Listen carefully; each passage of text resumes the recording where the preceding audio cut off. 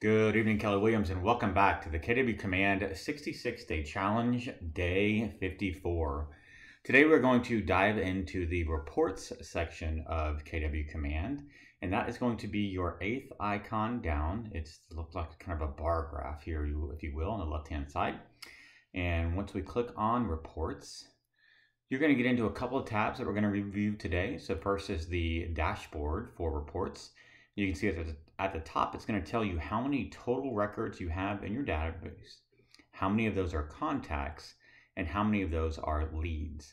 Now, for me, in my world, I always consider a lead as someone that has come into my database, but someone I have not yet made contact with. So if you're bringing in expireds or for sale by owners into your database, those would be considered leads. If you're running Facebook ads, those obviously would be considered leads until you make contact with those people. Even referrals, if someone says, hey, I think my brother wants to buy a house, here's his information, I would put the brother's information in as a lead until I actually made contact with them. It just kind of lets me know who I need to focus on making contact with. And then contacts are people that I already either know or I've had conversations with, etc. That'd be in my sphere or past clients, etc. Database health is our second section here. So it's a really important section, kind of tells you what's going on with regards to your database.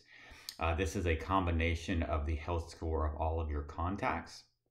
And you can see here my database health score needs a little work. Very transparent about that. I'm doing really good on email. 99% of my contacts have emails. However, only 46% of them have phone numbers, and it gets uglier when we get into addresses and neighborhoods. Home anniversaries, obviously, that's probably going to apply most typically just to your past clients. So I have a very small number of past clients actually in my database, and I don't think that I have home anniversaries for any of them, honestly. Birthdays, working on getting that better. So 28% of my clients or contacts right now do have birthdays. I do have the ability up here at the top to toggle on this comparison toggle. And when I do, it's going to bring up agents in my market center, which shows that my market center overall health doing really well at 59.35. Could be getting better, of course. How are we doing against Texas? So 54.2% for the state. You can see down here all of the gray circles, if you will, represent how the state is doing. So 70% of the contacts in our state have phone numbers, etc. I can then check against all active agents. So there's 53.51% as the database health score average for all active agents in KW Command.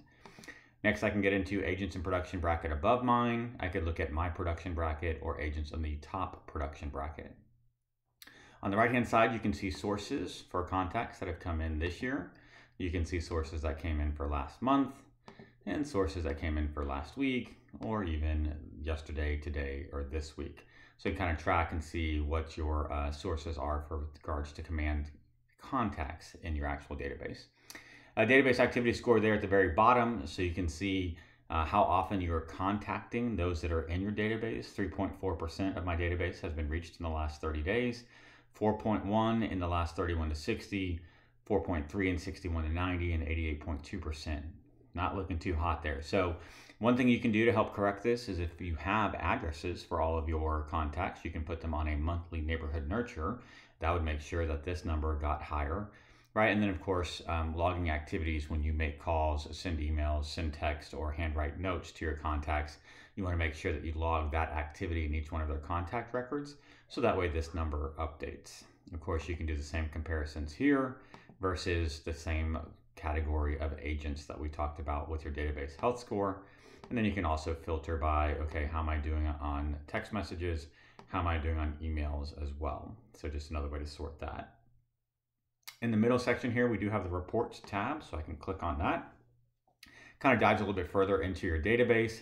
You can see what's coming into your database, also with regards to your opportunities. So how many total buyer opportunities you have this month and how many are new, how many listing opportunities and how many are new, and then you can go through and sort by last month, or you can sort by year to date, kind of check all of that out.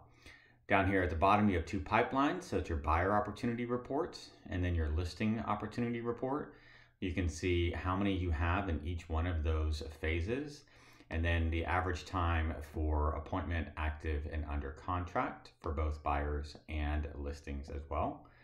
And then finally at the bottom, you can kind of see how many new contacts have been added to your database and what activities you've tracked. So If I'm logging my notes, my emails, my texts, I could say, okay, how many of those did I send out today, yesterday, this week, and even last week there. So a good way to kind of track and see, maybe you set a goal and say, hey, I want to make sure that I make 30 phone calls today and I want to log notes for all 30 of them, or I want to have 30 conversations, excuse me. I want to log a conversation for all 30 of those. I could just keep going and then come into reports and kind of double check and see how that's looking as well. Maybe a weekly goal and see how it's doing for the week as well. So that's the report section here. You can dive into goals. I've done a previous video on 2020 goals back when this first came available. So I'm not going to spend time going through that too much, but it's a great way to kind of come in here and just kind of track what's going on with your goals, GCI, goal conversion, and activity breakdown as well. Guys, that's pretty much it for today. Hope everyone's having the start of a great week. And as always, I will look forward to speaking with you tomorrow. Thanks so much.